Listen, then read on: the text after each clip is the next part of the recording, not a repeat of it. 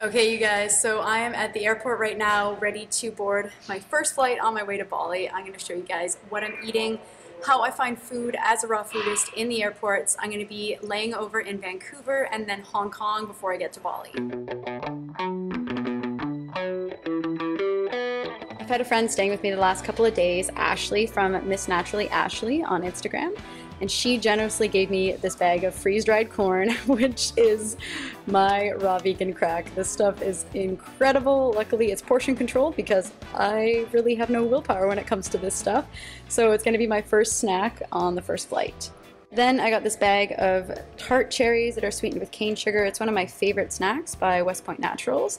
I've got that snack on dried fruit. It keeps me full and satisfied on the plane.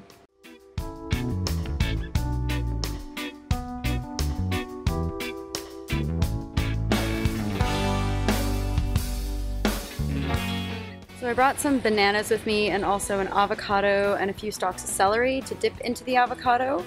But one of my favorite things to bring on flights is fresh squeezed orange juice. This is pretty much the next best thing if you can't find something like Jugo juice, which is what I usually go to at the airport. This is from Starbucks and it's a brand of cold pressed juices. Kind of controversial because they can actually last in the bottle for 30 days. And some would argue that that doesn't make them raw or really cold pressed at all.